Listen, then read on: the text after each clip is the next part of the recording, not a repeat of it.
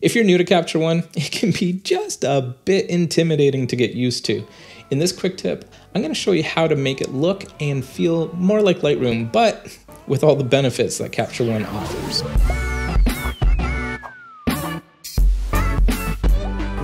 Although there is a lot of overlap between Lightroom and Capture One, they look and they feel much different.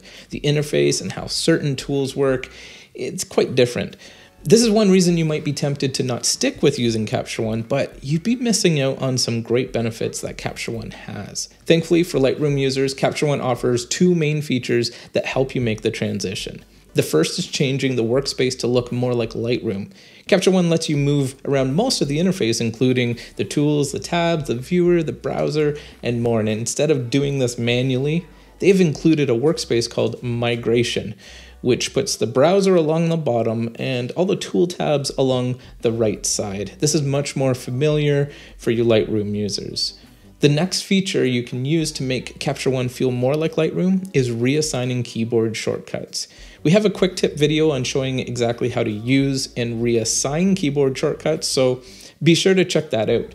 But you can easily make Capture One have the same Lightroom shortcuts that you're used to by clicking Edit and then Edit Keyboard Shortcuts.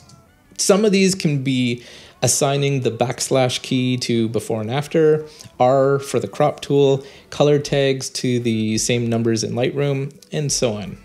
So now you know how to use the migration workspace along with renaming keyboard shortcuts to make your Capture One experience much closer to Lightroom. Well, except for the better image quality, stability, naming options, advanced export options. Okay, I'll stop.